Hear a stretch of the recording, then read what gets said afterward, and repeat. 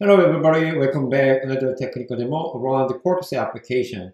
My name is Daniel. Today I'm going to showcase around running Quarkus faster with the quick starts on Developer Sandbox. So what is the Developer Sandbox? The Developer Sandbox fundamentally provides developers with a private OpenShift environment in a shared and multi-tenant OpenShift cluster, which is a pre-configured set of developer tool. For example, Core-ready workspace is Web IDE application development environment. And then the developer can easily create containers from their source code from Git repository or even Docker file, as well as build a new application using sample application with the stacks provided. And developer can also add services such as database from existing OpenShift template catalog or deploy Helm chart. And there are so many benefits from Developer Sandbox. It's a free cluster. The developer only needed to do is sign up the Red Hat developer website. So let's get started. So here's the short URL. You can access the Developer Sandbox using Red Hat's link in /dev-sandbox. When you access the Developer Sandbox, you need to first sign up, free credential developer at redhat.com website. And after that, you can just log in with your credential, and then at a time, your Developer Sandbox cluster will be spin up in next 5 minutes. So once you enter your Developer Sandbox and go to OpenShift Developers console, you can find the multiple and the various. You can find the various quick start, how to get started your application development and deploy specific solution with the OpenShift container platform. So here is a new Quarkus quick start here.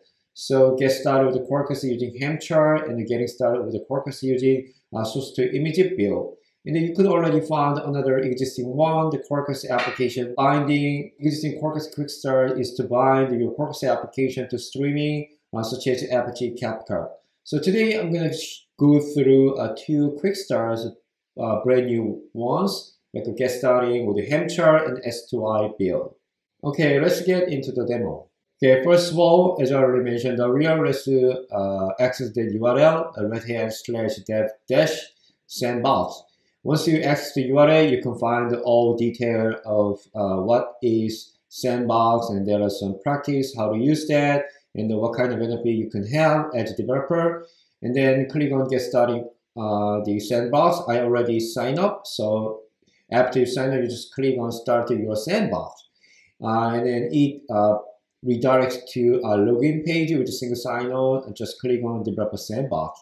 Once you log in OpenShift cluster, and then you can just go to Quick Start click, and then find the Quarkus related Quick Start here. And then there are 3 quick starts already built in your Developer Sandbox. So let's try to get started with the Quarkus using S2I build. As you see, there are 6 steps to finish this quick start enablement. And then also you can find what kind of benefit you can have with the Quarkus application development, like a container first and unified configuration.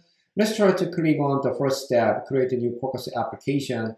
The first step is click on the perspective switcher, like a developer standpoint, and click on add menu, and then you can find the multiple perspective you can get started, like a sample application from Git repository or dev file, etc. With the Developer Sandbox, you already have 2 namespaces, like your username -dev, username -stage, so you don't need to create a new one. It's already limited resources for you. So we just use the dev namespace.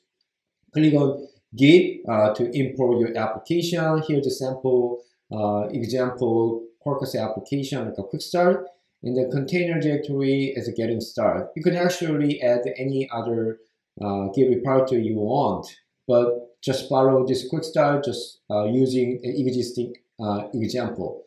You can put in the more configuration here, for example, has check or resource limit. So once you click on has check, you can add your Redis and Redis probe.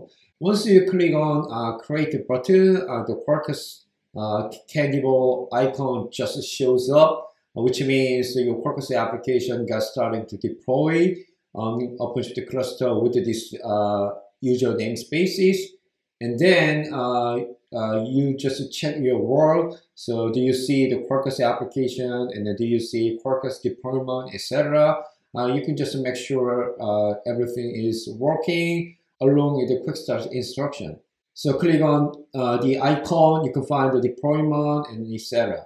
So go to next step, just build state. So once you click on the build icon, and you can find the logs detail, how build is working, and then click on the last thing is to check your world. So you have to see the complete status in the build logs. It takes maybe a few seconds or a few minutes to complete the all build strategy. So during the build process, clone your Git repository and enable packaging build, and then containerize the application and then push it into internal container registry. Okay, so move on to the next step. Just build associate Git repository to what kind of application is implemented. But the wonderful beauty of the sandbox, we already installed the code-ready workspace for your application development environments. So when you click on the code-ready workspace icon, it will bring you to code-ready workspace directly instead of go to Git repository, which means the developer can edit your application code itself and deploy back to OpenShift container platform right away. So it's the wonderful beauty of a Developer Sandbox for developer. And once you develop your application, deploy it to OpenShift the backend first, just like a cloud-native development environment. So just take a look at that to get started. Project, you can find the hello and the greeting endpoint, and here is the CDI injection. When you pass down a parameter, and then it will return with the hello, something like output. Next step, build pod status. And then you hover your pod icon, you can find the running status, and we just success to pod deployment. And then the next step, and then number 5 is to change the deployment icon with the Quarkus. The default is the Java icon. So, but this application based on Quarkus framework, so we need to make sure this pod based on Quarkus. In order to that, just delete the existing label, and then the new label at OpenShift.io/runtime equal Quarkus. So there are already predefined icon to differentiate your multiple pod in the same namespace. So now you can see the beautiful Quarkus icon on your pod. And the next step, so make sure everything is verified you're working. And then the last step, we want to make sure the application functionality is working using route URL. And the endpoint, one of the endpoint hello, which will be return hello. And another endpoint is hello-greeting with some parameter like my name is Daniel. And then you can find that the return is hello Daniel. It's pre-working. So it's just a 6-step how to get started the Quarkus application development using Developer Sandbox as well as code-ready workspaces. So it takes just 5 minutes to learn how Quarkus works in Developer Sandbox. Let's try to do another quick start once again just for fun. Okay, this is starting with the Quarkus using Helm chart. So Helm chart is one of the popular to manage configuration and runtime environment on Kubernetes cluster. So luckily we have Helm chart already included in Developer Sandbox. For DevOps team perspective, they can define the standard Quarkus application runtime environment from Developer Sandbox. Okay, so click on Helm chart and just search Quarkus and just create this Helm chart to install, and you can change the configuration from the GUI view or the YAML view, whatever you can select your preferred way, and then just click on Helm chart. So there are a lot of configuration, but we just use the default configuration along with this instruction, and then check your work to verify you're working. So as you see, you can find your new Quarkus application. And you click on the detail, maybe you can find the image pool backup, but don't worry about that. So click on Helm chart to release UI. You can find the notification here. You might have some image pool error or image pool backup error because the build is still undergoing. So next step, you're gonna check it out, your build process status. go to below, just like we did in the previous Quarkus S2I quick start, and you can find all detailed logs here. And once the push is success, and then your Quarkus application is now running on Developer Sandbox OpenShift cluster. So I think so we done in the step 2, and then I just click on yes, everything is okay. And the next step, go back to topology view, and the Quarkus deployment is working. I just checked it out once already, and then click on yes, and then go to next and the last step, just check all application functionality using route URL, and then go to hello. This application is the same to getting started application example. So go to greeting, like a parameter, like a, for example, ham, so hello ham.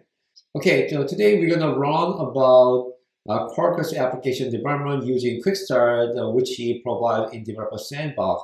So now developer just sign up freely in the Developer Sandbox at developers@redhat.com, and then they can access Developer Sandbox and go through Quick Start, how to develop Quarkus application using S2I video from your Git repository, and you can actually using existing sample application, but also a little more operation team perspective, or even DevOps team perspective. You can set it up your standard Quarkus runtime environment using Helm chart, how to do that using Quick Start instruction. Thank you for watching. If you have a more interesting question around the Quick Start with the Quarkus and Developer Sandbox, please let us know. We are more than happy to address your question right away. Thanks again. Have a good rest of the day.